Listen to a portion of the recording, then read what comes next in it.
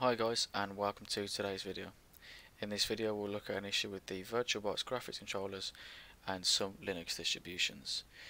So to give an overview of this issue, this is when we're using the VMSVGA Graphics Controller, and if you try and start a virtual machine using this graphics controller, you'll be presented with a blank screen after the first Oracle message, and you won't be able to get any further than this screen. So if you are faced with this issue, this is just one way you can sort of get around this.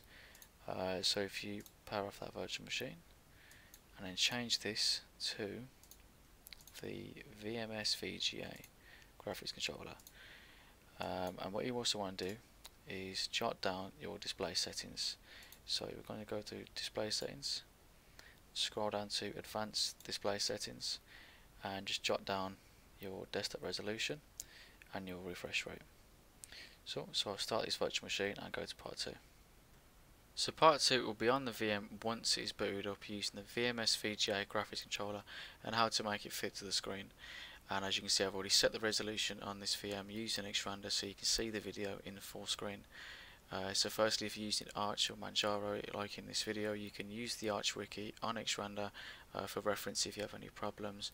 Or I would recommend reading through the page first to get a better understanding on how exactly XRANDR works.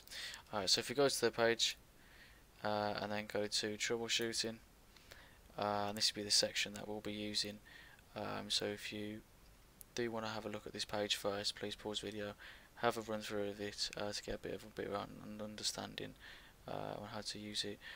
Worth noting that in these parts here where they've got like VGA 1 and HDMI etc, these are just the output examples, and I'll show you how to get that in the video. So I'm going to minimise that, open up Kate where I've got some notes here, just the example commands that will run and how to construct these. So if you open up a console and run XRANDR on its own, this is how we'll see the list of resolutions that are preset, also with their refresh rate. If your resolution is like mine, I have a 1920 over 1080 and it's not listed, then we'll need to create this. And it's worth noting that if your resolution is here, just check the refresh rate is also the same as what you're after. If not, then follow this to create it.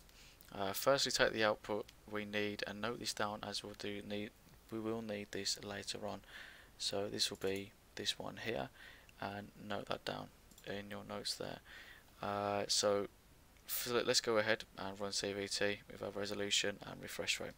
So we do CVT over 920 over 1080 and 60 refresh rate, and this is the output that we'll get here. So we need to copy everything from this, from the first quotation mark after mode line to the end, and then we're going to run this with the new mode parameter. So I've already done this at the top here. So you run these with XRANDR -- new mode, and then everything from this quotation mark to the end, you would do that like so.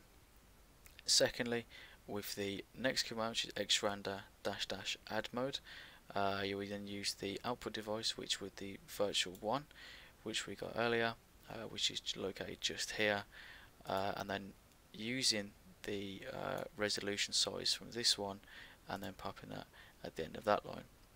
So thirdly, we'll use the -- output parameter. Now this will sort of test the output just to make sure it's the correct size you've made, or if you need to make it smaller or larger. So if I take this line here, this will output a 920 by 1080 resolution, and as you see, nothing will happen there. So if I test this with a smaller one, let's say for example 1024 by 768, and then put that in there, as you can see it goes much smaller and then jumps back to normal. And use this to find the correct one that you do need, because you can just put anything in there. You can make them smaller, larger, just to make it fully fit to the screen. So once you've done that and you've tested the output that you need, and we'll create the file we now need for a permanent entry per resolution.